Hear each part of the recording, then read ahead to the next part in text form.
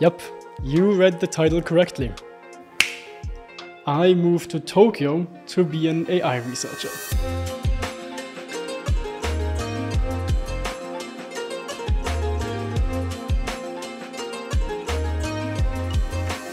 But let's take a few steps back and see how I actually got there. At which company am I working? How did I find them? How did I apply? And how did I pass the interviews? The past few weeks and months were a bit hectic, so this video is something like a life update video, if you so will, where I try to answer the mentioned questions and many more. And ideally, you can gain some value from my experiences. So grab a tea perhaps, and let's just have a chat. I literally graduated like 2 months ago, and now I'm working at one of the best AI startups in the world, in Tokyo, Japan. All of this is still really crazy to me. So let's perhaps take a few steps back, like a year, and see what happened in these 12 months, because there was a lot. So about a year ago, I basically finished my normal graduate studies, i.e. all of my seminars and classes with exams and so on, and I only wanted to do some research. So I looked for a new professor that was actually not at my normal university, for those of you who know me already, TU Berlin, but I looked outside because I wanted to have a pretty cool professor that also worked on something that I was interested in, multimodal learning. So I looked outside of TU Berlin and found a very new professor at another university in another city that was 4.5 hours away by the intercity train, which I took once a month to drive down there, and I paid for everything myself and the Airbnb where I always stayed, just to be there once a month and otherwise work remotely. And in the beginning, I got right to work. I mean, I knew roughly what I wanted to do. Well, honestly, it wasn't that clear to me. I wanted to do multimodal learning, but then I just read a lot of papers and fairly quickly saw an opportunity for what I wanted to try and experiment with. And in the first 2 or 3 months, I already got fairly decent or surprisingly decent results with what I had planned. That is definitely nothing that is super clear that will happen, and it's fairly lucky actually. But yeah, it worked out, and after 3 months, that would be early January, I started to look at a conference where I wanted to submit my work. And the next deadline was in like 2 months, or 2 months later at that time. And yeah, that were very stressful 2 months, because getting from a single experiment that had good results to a whole paper is a lot of work. So yeah, those were very stressful months, or 2 months, right? And then after I submitted, I could relax a bit, and at that point, more or less half a year had passed, or 5 months, and I had to decide what to do after I graduate. I wasn't near graduating, I still wanted to just do research for half a year to really get some nice work out there. But after that, I had to think about what I wanted to do next. And basically my professor, or my 2 professors, the best professors in the world, I love them and I love the whole team there, basically were apparently fairly happy with me as a graduate student and offered me, well, basically directly offered me a PhD position, which I was very happy to take. But then I also asked myself, well, you know what? Let's just apply for researcher positions, right? Something that you usually need a PhD for. So I was I knew that I wouldn't get a job, and I didn't apply to many positions. I just applied to the most outlandish positions that I could think of, which were DeepMind and OpenAI. Well, in fact, I reached out to some recruiters, and basically only one got back to me from DeepMind, and I applied, and long story short, I didn't get the job. Which was, again, it was more or less clear to me, right? But then there was one more company that I really was interested in. And that company was a very new startup, a pretty famous startup already, at least in the AI world. And there I knew I wouldn't even get invited to an interview. I thought there it was even unlikelier. So I didn't apply. You see, the company that I'm talking of, and I will share which one it is, although you could already know if you follow me on LinkedIn, is quite famous because of their founders. One of their founders is a co-author of the Transformer paper, which most of you will perhaps know. It is the technology used behind ChatGPT and all of the other LLMs. And one of the other co-founders is in and itself a really amazing and pretty famous researcher that also worked with someone like Jürgen Schmidhuber, who might not be someone you know of, but if you know, you know. He's a big guy. So the company that I'm talking of is also located in Tokyo, Japan, which makes the whole spiel much more interesting. And well, okay, I won't put you up to the test any longer. The company that I'm talking of is called Sakana AI. This company was my favorite company that I want to work at because of multiple reasons. First of all, they are in Tokyo, Japan, which is really cool because I'm a big fan of Japan, not only because of anime and stuff like that. I genuinely just also like the culture and the food and the music and yada yada yada.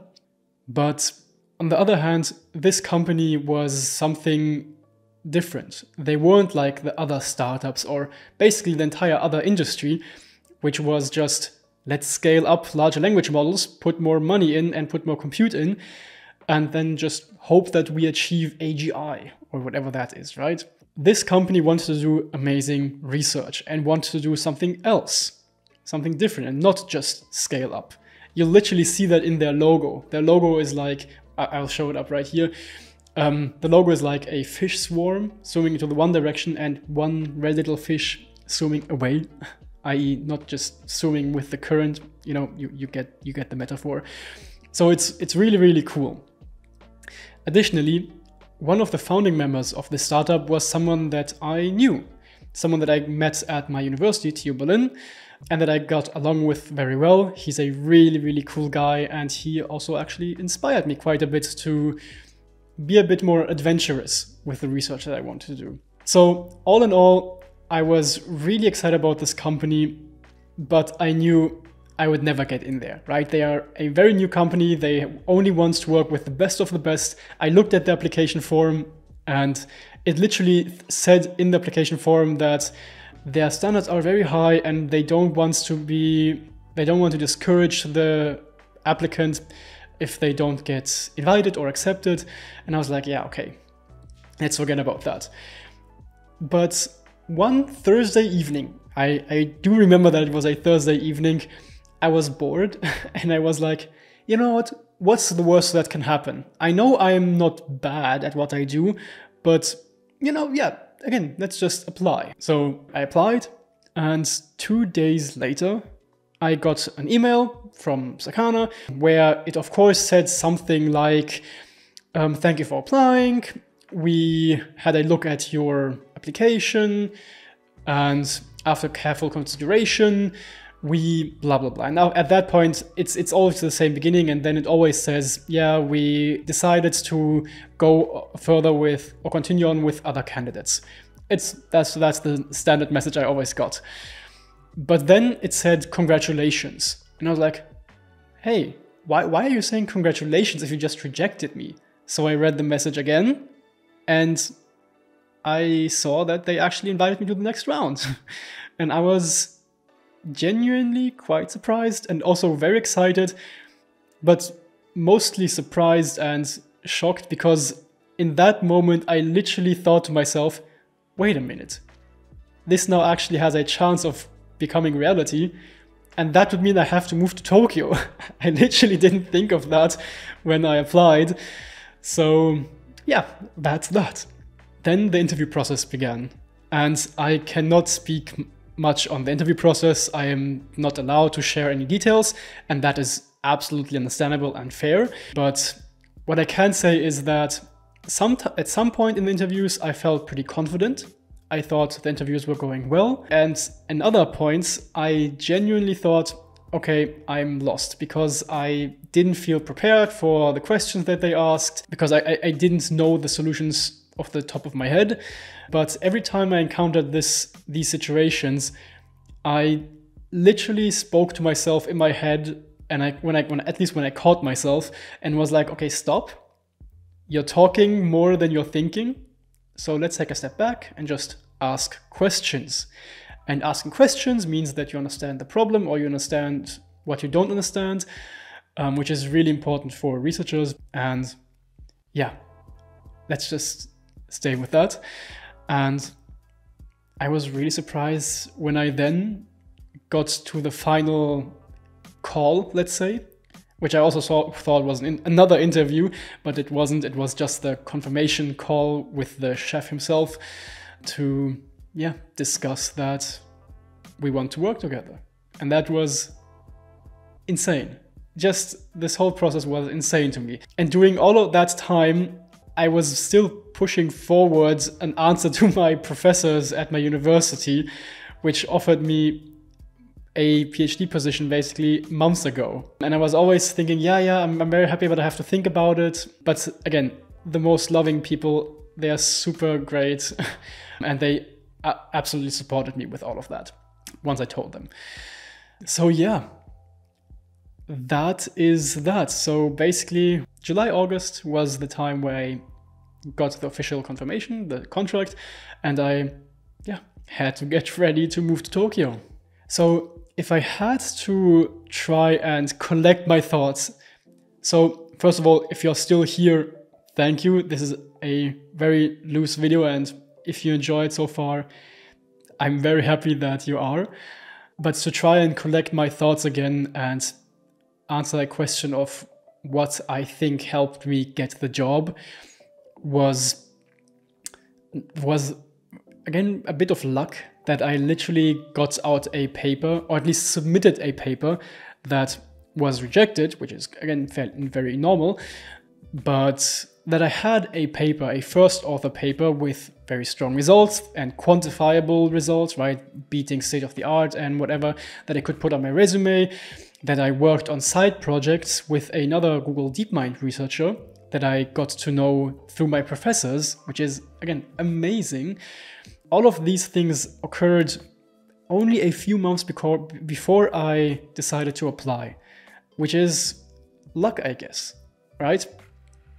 I knew at some point something like that would happen, but I thought that would happen in a PhD. But I guess, again, I got lucky. I mean, I work hard, but still, in the end, I think it's a lot of luck. But so I had my paper, or my first author preprint or paper, however you want to call it. I had some side projects that I could mention that I was working on. I had past projects, a past paper that I co-authored that was actually published at a top conference. Another project that I worked on that I submitted to a conference, which was still rejected, but still something that I submitted and was an actual research work. Just many projects, and that helped me get an interview in the first place. And then a lot of work, just a lot of work. There was a lot of what I had to work on I didn't know, I haven't worked on before. So it was just, applying the things that you learn as a software engineer. And that is Googling until you solve all the problems. So that was that. And now I'm actually in Japan, and I have worked here at my job for 3 weeks now, and my God, this company is so cool. I'm so nerding out about it. I'm really, really happy to be here. I'm really sorry. I don't want to be bragging or anything. I'm just really excited, and it's really cool. The team is amazing. The culture is amazing. The environment is amazing. It's not always the case that as a researcher at a company, you get to do the research that you want. So this company enables so much amazing work. The team is phenomenal. There are so many smart people. And don't get me started on imposter syndrome. It is insane. I got here, most of my colleagues have PhDs and are amazing people who have worked at Google DeepMind before and Meta or wherever. And they are so cool. And they are so smart. Especially the people who have a strong math background, and I don't understand anything that they are talking about. I'm over-exaggerating a bit, but it's really cool. And I feel like I know nothing, but I know how to work a lot, and I know how to acquire the knowledge that I need. So basically, and which is also good, is I know what I want to work on as a researcher. I have my ideas that I want to explore, and that is very, very important. So yeah, it's just me putting in the work, trying to learn as much as possible and as quickly as possible. And it's just, yeah, it's phenomenal. It's so much fun. Now, I don't know how interested you are in the life here in Japan, so I just want to touch on that briefly. And it's a different world. It's so funny. I mean, I really like Japan. I am a bit familiar with the culture and the etiquettes and so on. But what I mean specifically is the simplest things that you would do in your normal life, like grocery shopping, takes so much longer, because I literally walk around with Google Translate and translate everything, because I have no idea what to buy. If I want to buy detergent and I use Google Translate and it says bleach, I'm like, I don't want bleach, I want detergent, laundry detergent. But afterwards I think I understood why it said bleach. It said clean as if it were bleach or whatever. But yeah, everything just takes much longer and everything is very new. Luckily, again, the company is amazing and they support me a ton with all of the things that I just literally can't take care of. For example, opening a Japanese bank account, or getting internet into my apartment, or getting a phone contract and stuff like that, which I could literally not do on my own. It feels funny to be taken on by the hand so much, but it is what it is. So yeah, what does all of this mean for the future? I don't know, we'll see. I'm very happy to be here. I love my job. My full-time job is being an AI researcher, but I still want to create videos for you guys to try and share my experiences, try to show you what you can achieve, I guess, by loving AI and trying to put in the work. And yeah, I just hope that the content I share can provide you with some value. But I don't know, in the end, I'm just super lucky that I love my full-time job as much as I do. And the interesting thing is, I didn't even know of AI when I started my college studies. Many of you guys are in the beginning of their college studies and you already know that you want to do AI, so you can already get started with a lot of things I got started much later. So again, I just hope I can help with that.